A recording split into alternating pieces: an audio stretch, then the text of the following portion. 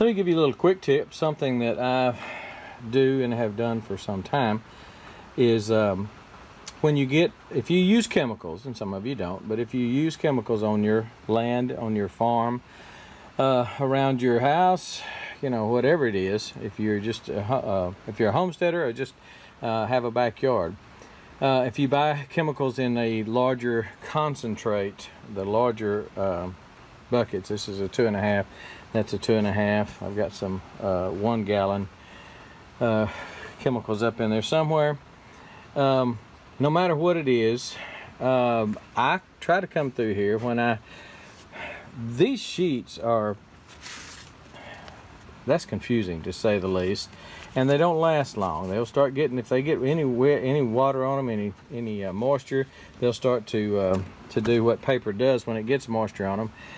So once you figure out what ratio mix to use, I find it very informative to just come through here and write on it 1 ounce per gallon, 2 ounces per gallon, whatever it is.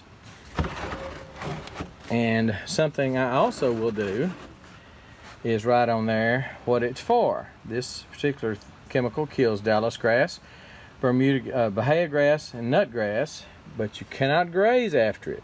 Some things you can. This pasture guard, you can spray it on and the cows can graze right on it. I don't. I try to rotate my pastures to where the cows aren't just on it right after I spray it, but you can. Some things you cannot, so I write on there no grazing. But anyway, just a good idea to write that in permanent ink on your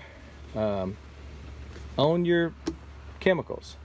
And even if you are organic, you do use some substances. They may not be synthetic chemicals, but there are some substances, and you would want to write on there also.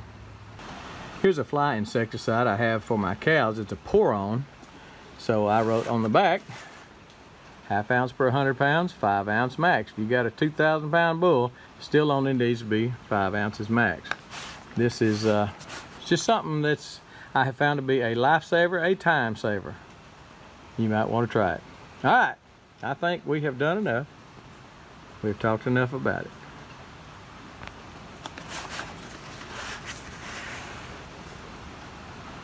We're gone.